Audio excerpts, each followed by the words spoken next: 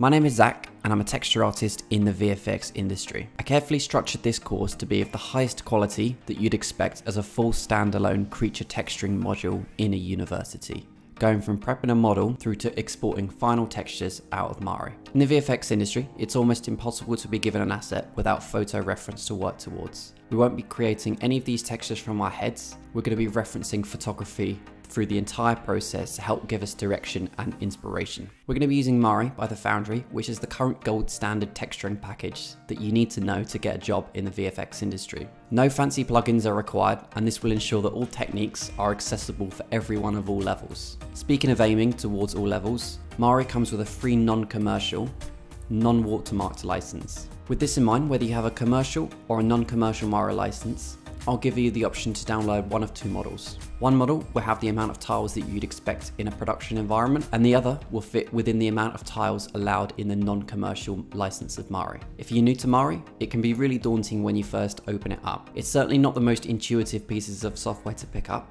because it's just about as bare bones as you can get. There are no templates, and you won't get anything for free, which means you have to build everything from scratch.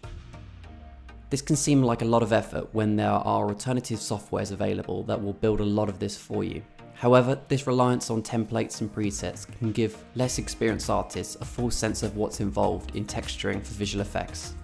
That being said, mastering Mari will not only get you a job in visual effects, but it will force you how to build textures from scratch. And this is integral to starting a texturing career with good habits and a strong understanding of the fundamentals of building flawless texture maps.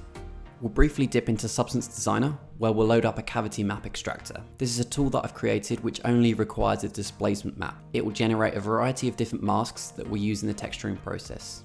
So this means no more baking cavity maps out of ZBrush or high poly models again.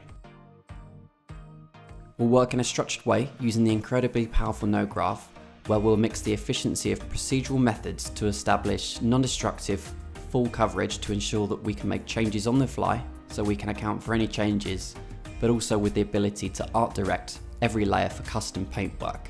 This will ensure you finish the course not only with the technical skills of how to use the software, but with the confidence to take everything that you've learned to tackle your own creatures for that killer industry-ready showreel piece. You won't be a master of Mari after one course, but I can assure you, you will learn a lot to get you started on your career. Telling a story through textures to give the illusion that an asset is living and breathing is the most challenging yet rewarding type of work for me.